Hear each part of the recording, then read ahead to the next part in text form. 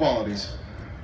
Well, there's a number of things. I think speed, quickness, agility, the ability to use your hands. If you can't play this game with your hands, and I tell kids all the time, I'm the president of our Pop Warner conference here in town. If you can't play with your hands, then you can't succeed. And Odell Higgins, who is still here after many, many years, is still here coaching the same techniques and putting guys in the NFL year after year.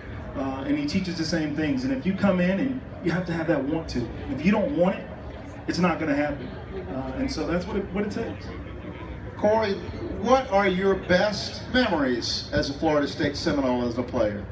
Well, it had to be the '99 championship game in New Orleans.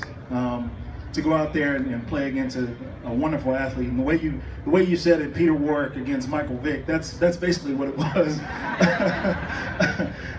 Just to go out there and finally get that championship after losing the year prior to Tennessee in Fiesta Bowl, that was the highlight of my career.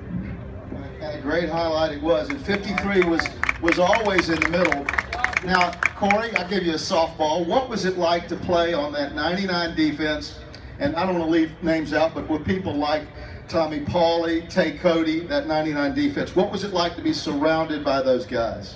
You know what? When you're in the midst of it, when you're playing, you really don't think about it. It wasn't until after I left and got older that you realize the number of great players that you played with, and Tay Cody going into the Hall of Fame this year, and many more that'll follow him from that '99 team. It was just an honor, but it was what Florida State was all about. We always had the best of the best come to this university and play, and that year was nothing more than great players coming together and doing something special.